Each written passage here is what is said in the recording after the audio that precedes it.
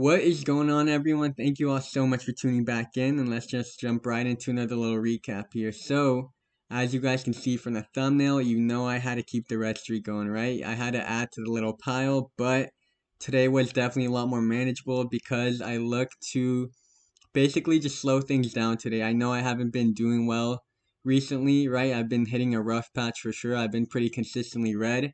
And I just look to kind of scale back today. So I only was trading with $3,000 tops, whereas usually I'm used to using $10,000. And yeah, here is basically how I did. You guys saw I was down like $13, $14 right around there. And where do I think I've been hitting a big red flag? A big red flag I've been noticing for sure that even my brother's been pointing out because he's watched me take some trades, especially even today, is that I have found myself taking a lot more trades than I'd like to towards these middle areas, right?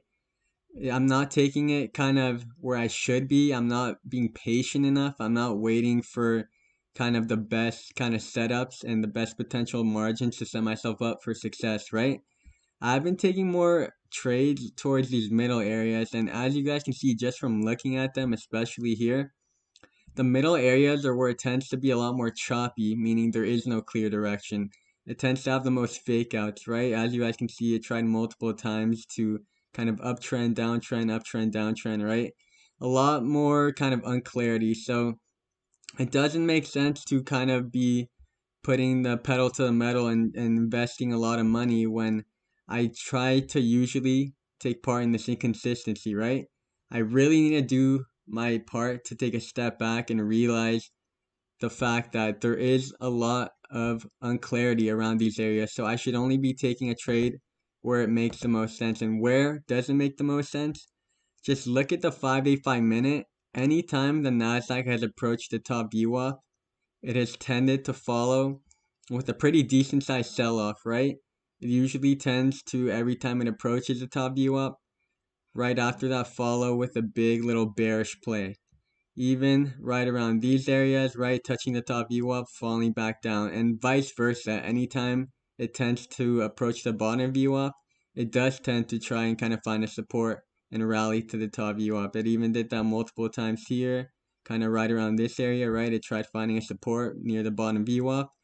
And I just need to do my part in holding myself accountable to kind of validate these patterns and make sure I'm doing what's right to kind of trade with what the info I've been given. Because when I try and look at the middle, like you guys can notice, look at how many green and red bars are mixed in together, right? Like I just showed you guys, it's not the most clear. Whereas if you waited, let's say for a play at the top VWAP for a play for SQs, it's pretty consistently downtrending pretty significantly, right? There's not much green bars, not much hesitation, even right around here, right? There was a little kind of balance, but right after that big kind of bearish play, multiple red bars following each other, and just like that, today was no different. So how did I end red today?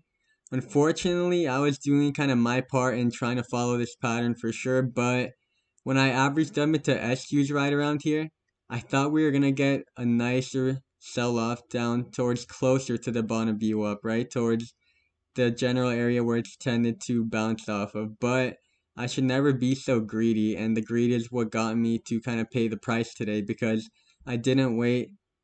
I mean, I was waiting for a huge sell-off right around here, but I didn't pay attention to the fact that it's just a general area, right? I shouldn't be so picky, and it ended up finding a nice support here, going to top VWAP, stopped me out obviously, and then another basically nice little play where I was able to make that back. I was down like $45 on the day. I basically got into another SU play. I did my part to hold myself accountable to stop trading in this middle choppiness area. I took a play once it looked like NQ wanted to wither out, right? If NQ kept rallying very aggressively and kind of breaking this pattern, then I would have looked to start taking a TQ's play, right? That's what would make sense because it's showing that these patterns are no longer valid. But I did see NQ kind of approach the top VWAP. It has broken above it multiple times before and tended to sell off. So I was just waiting to see what it wanted to do. And right around when it approached this area, I saw that it really kind of wanted to wither out, right? There was not as much volatility, not as much momentum pushing it up like it had, let's say, on the way up here, multiple green candles in a row, right? We weren't really getting that here anymore. There were some red candles and it just didn't really want to go. And I did my part to hold myself accountable to follow these consistent patterns.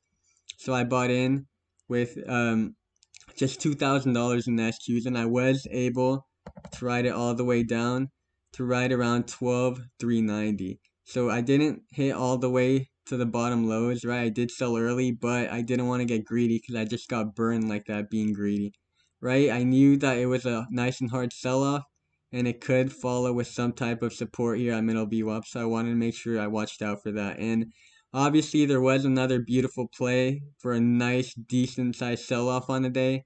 But by then, I had already called it because I was down almost break even, right? After being down like $40. And I just want to do my part to make sure I didn't overtrade today because I know there's no reason for me to be taking more trades when I'm being inconsistent, right? That's just not being the most productive thing. And I was just real with myself. So decided to walk away, but NQ did find a little support, but as you guys can see, formed a very strong resistance right around here. It didn't want to keep going, and it followed the trend it's been having very consistently where it just had a nice sell-off, right?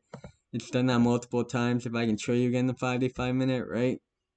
Multiple times where it's had a nice sell-off after touching the top VWAP, right? Even right around here a couple days ago, touch the top VWAP again, nice sell-off, starts selling off nicely, and today was no different. So yeah, I just wanted to go ahead and share with you guys my input on that, on how the Nasdaq basically tends to move and what I've been doing wrong, which is definitely I've been taking way too many trades in these choppy areas, so I just need to take a step back and really just realize that and implement into my trading the better practices of trying to get in at kind of the highs of the day for SQs or the lows of the day for TQs because that would just be setting myself up for the best margin, right? And on top of that, the trades would actually be worth it. I wouldn't be kind of taking part in areas that are a lot that just tend to have a lot more unclarity. So yeah, thank you guys all so much for tuning back in. I know it hasn't been the longest recap, but yeah, just very grateful you guys came and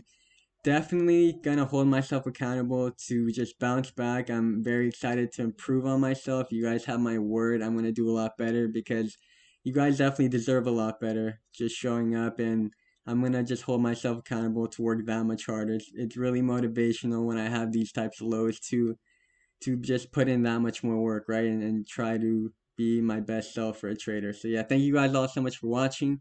Just keep in mind Monday is a holiday, right? It's Labor Day, so next week is only a 4-day trading week. Just keep that in mind. And yeah, I hope you guys all enjoy this weekend and really it's very fun, relaxing, and maybe you guys put in some time aside for trading too. Thank you guys all so much and have a great one.